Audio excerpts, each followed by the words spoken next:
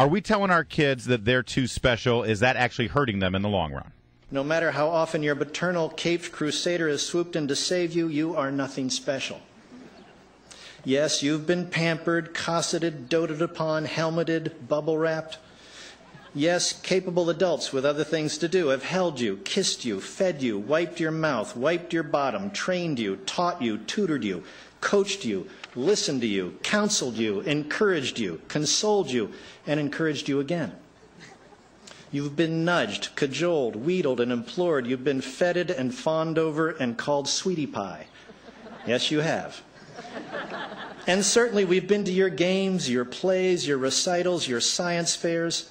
Absolutely, smiles ignite when you walk into a room, and hundreds gasp with delight at your every tweet. Why, maybe you've even had your picture in the Townsman. And now you've conquered high school. And indisputably here we all have gathered for you, the pride and joy of this fine community, the first to emerge from that magnificent new building. But do not get the idea you're anything special, because you're not. You're just not. Well, listen, that was a while back in 2012. It went viral, 2.2 million views on the tube. David McCullough joins us now to talk about his book that is basically the same title. You're not all that special, folks. Just wake up and smell the coffee. So do we do a disservice to our kids by doting on them and continually building their self-esteem and telling them what special little snowflakes they are? Is that basically a mistake of parenting? Good morning. I think so. I think with good intentions, parents have inadvertently created kind of soft, entitled kids who expect things to fall in their lap, and if they don't, somebody else will come along and fix it for them. Now, you're a high school English teacher, so I'm guessing you are drawing your conclusion from some firsthand evidence. Tell me about what you see in your classroom and how this manifests actually into a very, very negative thing for kids in the long run. Well, not only am I a high school teacher of nearly 30 years' experience, I'm also a parent of 4. I have 3 teenagers myself, so I see this from both sides. And by no means am I wagging a disapproving finger at the parents. I understand absolutely how these things happen. They manifest themselves in all kinds of ways. Any little misstep is construed by both the child and the parent as catastrophe. And that makes teaching difficult because kids can't grow without taking risks. They can't learn without venturing into uncharted territory. And that's sort of the whole point.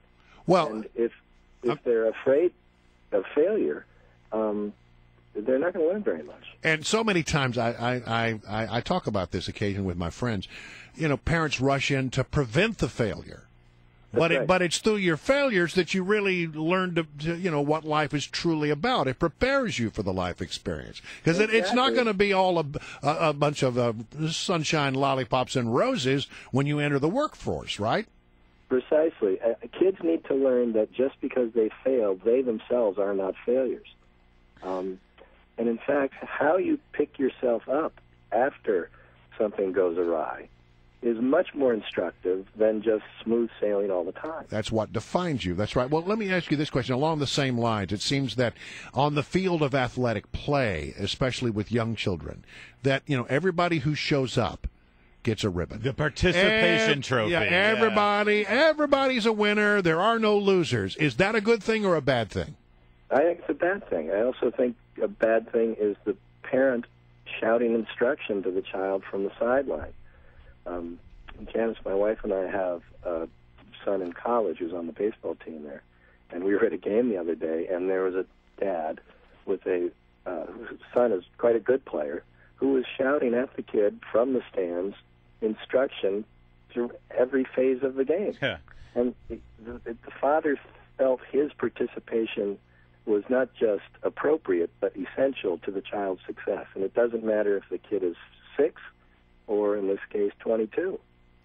If what you're hearing rings true, or if you disagree, I'd love to hear from you. 888-630-9625. Also, if you like what you're hearing, the author that you're hearing right now, David McCullough Jr., he's going to be at Barnes & Noble Booksellers in Bethesda tonight at 7 p.m. for a book signing. And the name of that book is what I want to ask you about, David McCullough. You Are Not Special and Other Encouragements. I love that, but I need you to explain it. How is telling your child that they aren't special actually an encouraging message?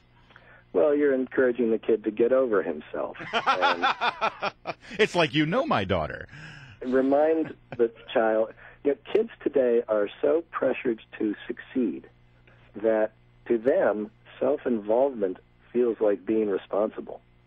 And that's less than ideal. They also think that every step they make is laden with significance, and therefore they've got to be very careful. And that eliminates any sense of fun, any sense of whimsy, any sense of following an interest, or following something that might become an interest. It's a concerning situation.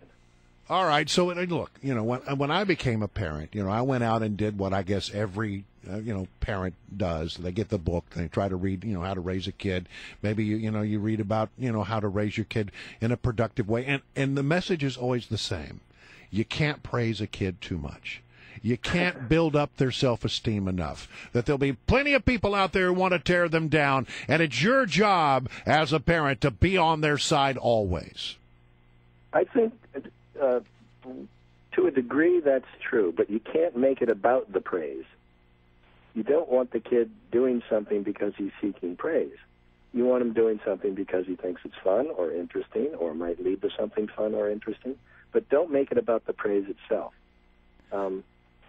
Pleasing mom or dad shouldn't matter at all in how you perform in school or on the basketball court. All right, but did you get a lot of blowback from parents about this? You know what? I have not. Really? No. That's not to suggest that criticism of me and my speech doesn't happen. It's just none has ever reached me. I got to ask you real fast, David McCullough. Your father is the famous historian. He wrote so many amazing books. John Adams, most recently. I got to ask you, well, what kind of father was he? Was he the encouraging kind of father, or was it a kind of a tough road for you? Well, I can say he was absolutely a terrific father. For me, an ideal father, a heroic father in his way. But the way I was raised would today feel like neglect. Ah, really? And in what way? Well, if I don't know, wobbled on a Spanish quiz, my father wasn't calling the teacher. If I didn't get enough playing time in the big game on Saturday, my father wasn't hectoring the coach. If I had a concern about a girlfriend who wasn't treating me right, my father didn't hire a tutor or a counselor for me to get through it. And you turned out okay. You did all right. Yeah. All right. Well, listen, interesting discussion. We're gonna take this forward to the audience and see what they have to say about it. David McCullough, thank you so much for joining.